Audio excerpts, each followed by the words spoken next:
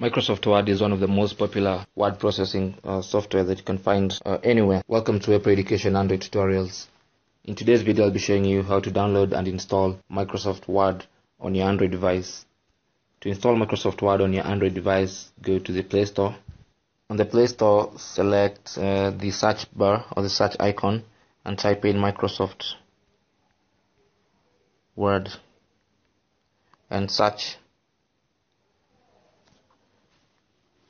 And then you'll find Microsoft Word from Microsoft Corporation, and that's what you're looking for. So just tap on install and accept the terms. So it's 103 MB of data, so you need to be patient and wait for it to get downloaded and installed on your device. So that's how you can download and install Microsoft Word on your Android device. If you have any question or comment, leave it in the comments box below the video, and don't forget to subscribe and share. My name is Chris from webeducation.org, and I'll see you guys soon.